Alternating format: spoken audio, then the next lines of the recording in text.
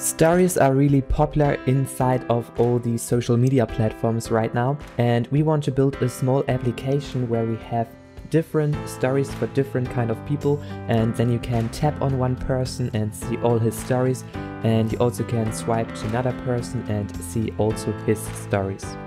We start here with a user list, and if we then tap on one of this user, we come to his story. Therefore, I have created here the story list page widget, and here inside we first of all start by adding some padding, and then we want to create the list view with all the users. And here inside I use this users here, and here we have all the users inside, and we have here exactly 4. And now we create here a list style of a user avatar with his name. So I map here over all of the users, and then we create here a list style. For the title we put his name inside, so this is exactly from this users model.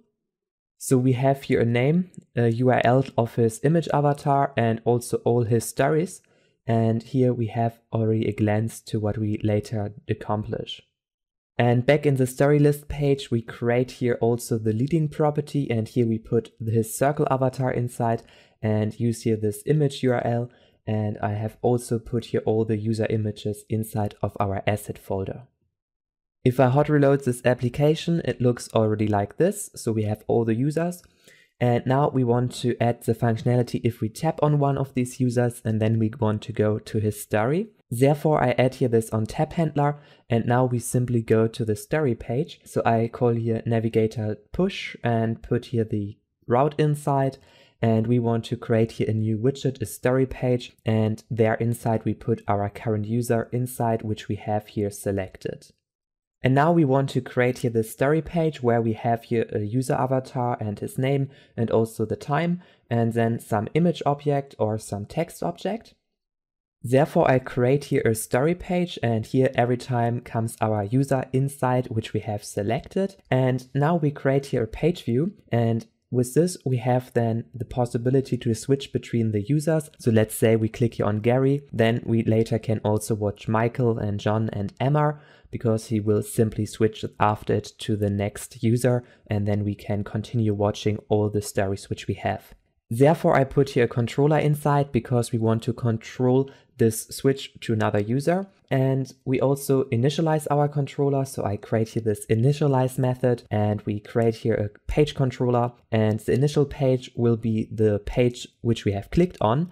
So I take here this initial page and I go over all of our users. So this is our users list, which we have. Here are all our users stored.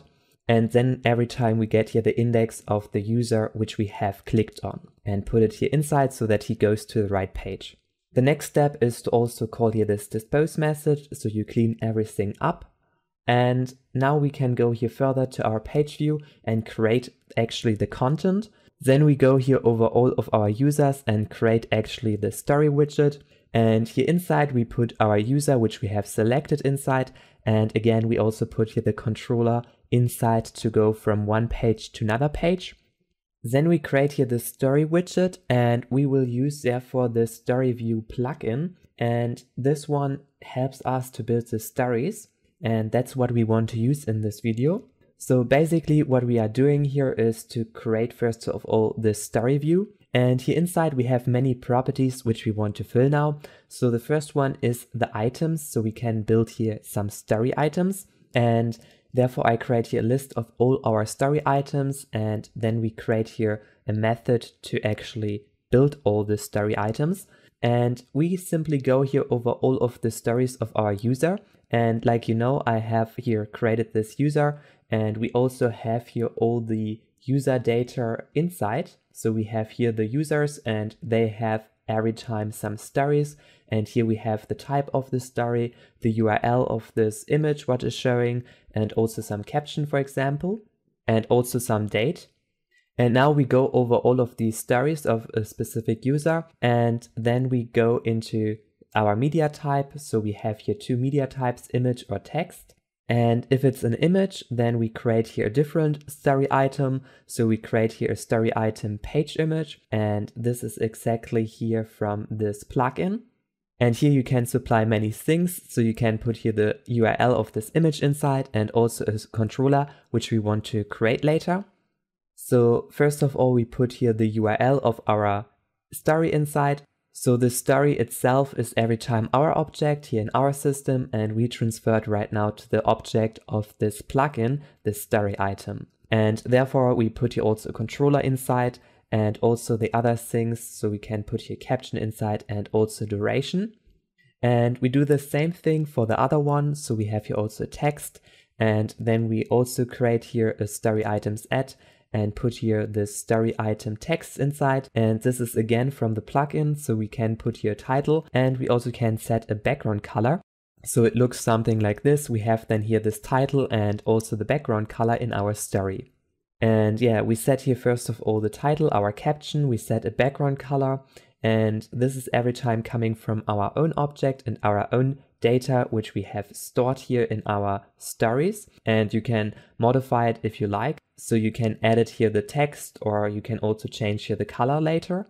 And you can get the source code with the first link in the description if you want to change this. And you also can get my Flutter course with the second link in the description, where I teach you how you can become a more efficient Flutter developer. The next step is to call here this add story items, and also we want to create later this controller. So first of all, we initialize our stories. So I create here initialize method and put here our stories inside. And then we also want to create here this controller. So we go here to the top and create this story controller. And in our initialize method, we want to initialize this controller.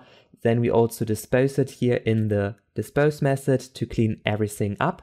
And then we put here this controller inside. And this controller is really important because we need it first of all for the story view.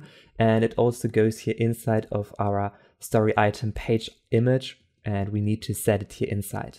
The next step is to call here this onComplete method, and this is every time if a story cycle is completed, then we can go here inside, and therefore I create here a new method where we handle actually the completion. And basically what we want to do every time is we want to go here to our next page, and therefore we use here this controller which we have wired here up. So this is our page controller, and with this we can go actually to the next user like I have shown you before. And then after we go here to the next page, then we also want to get the index of our current user. And we also look here if it is the last page, because it could be that we have here a user selected, for example, Emma, and this is our last user. So we don't have any stories for on the next page. And therefore we check here if it is the last page. So if we have here the last page, then we simply want to call here navigator of context.pop. So we don't want to show here any further stories. Otherwise, we every time go here to the next page. All right, and we also put it here inside this handle completed method, which we have created. And then we also have here other attributes. So we have here this onStoryShow. And here every time if a story is currently showing, then we get here this callback. The first thing what we like to do is to get the index of our story item, because this callback gives us a story item, and then we go over all our story items which we have put here inside and get the right index. And like you remember, we have put here all the story items inside of a list and here stored it at the top. And then we simply update here every time the date variable. So this is another field which I have created here at the top. And with this one, we can get every time the right date of our story. And we do this here because we need this date variable later. So like you probably remember, we have here at the top every time the user image and also his username. And then we also have here the date showing up. And therefore we will later use this date property.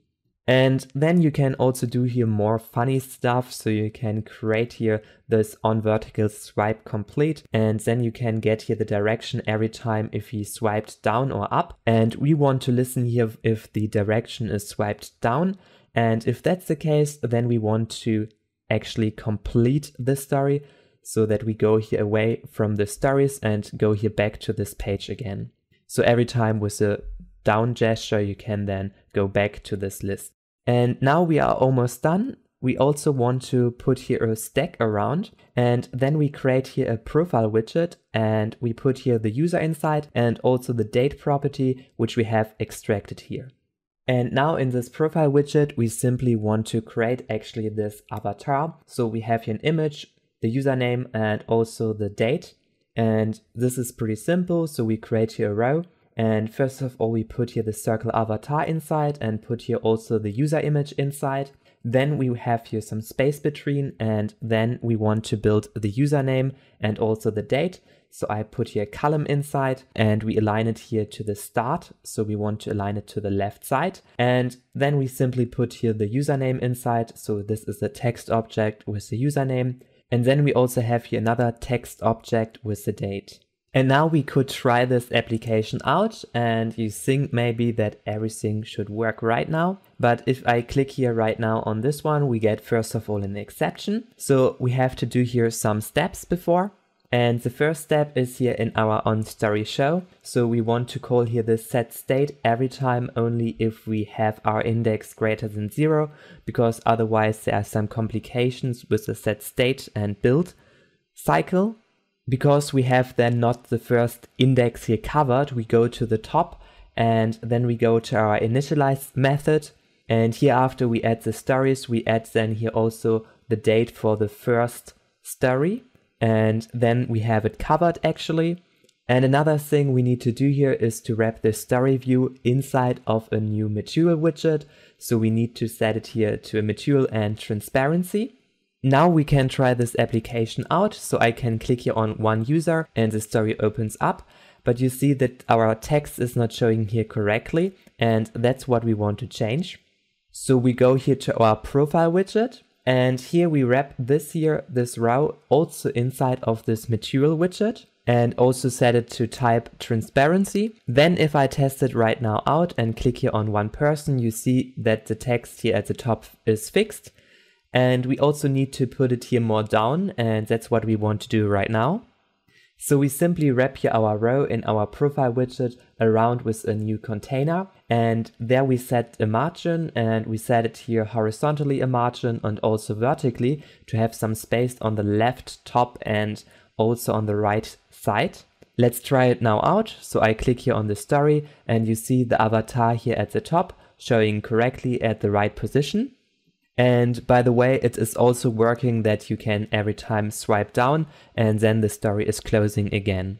And this was exactly what we have implemented here inside of our story widget with this on vertical swipe completed. So every time if we swipe down, then this is executed here. Hello everyone, thank you so much for watching this video. Please make sure to give it a thumbs up and subscribe to my channel here to get the latest news about Flutter, and see you soon. Bye.